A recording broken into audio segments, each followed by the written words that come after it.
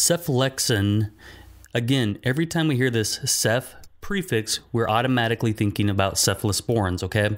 So Cephalexin is the generic name for the trade name Keflex. Keflex is something you're absolutely going to see because it treats a wide variety of things that we often see in the hospital, okay? So indication for this is going to be skin infections, pneumonia, UTI, otitis media.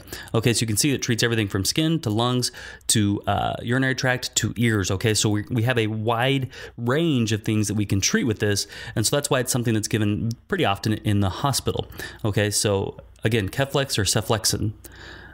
Now, remember, the ceph tells us that it's a cephalosporin, so this pharmacologic class is cephalosporin first generation. Therapeutic class is anti-infective.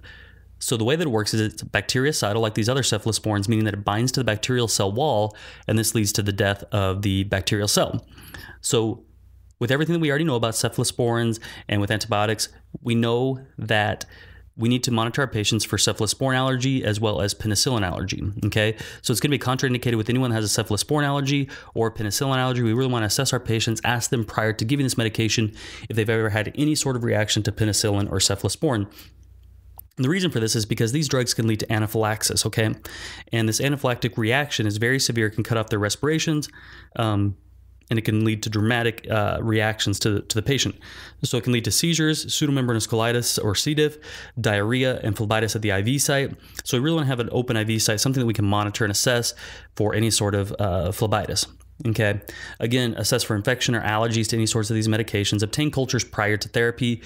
We really want to obtain a urine specimen or a sputum culture prior to doing this, so we know what the extent of the infection is, what the exact bacteria involved is, so that prior to starting the medication we can kind of direct it that way and then assess as we go on, are we improving, is this antibiotic actually helping. We're going to want to monitor bowel function. As we said, this can lead to pseudomembranous colitis. It can lead to superinfection, just meaning that the bacteria can become resistant to this medication, and then that becomes much more difficult to treat. So it's very important that we give the medication as prescribed and that we treat it as it needs to be.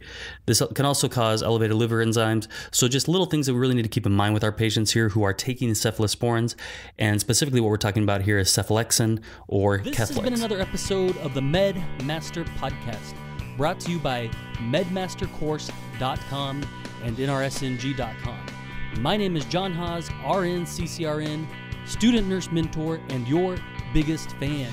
If you're ready to demolish nursing pharmacology once and for all, head over to medmastercourse.com and use the coupon code PODCAST to save 15% on lifetime membership to MedMaster Course. MedMaster Course is packed full of 30 plus hours of HD video and audio content with tons and tons of free cheat sheets and downloads. Demolish nursing pharmacology. Never guess a med again. Go to medmastercourse.com. Coupon code PODCAST. You guys know what time it is now. Go out and do something great. Happy nursing.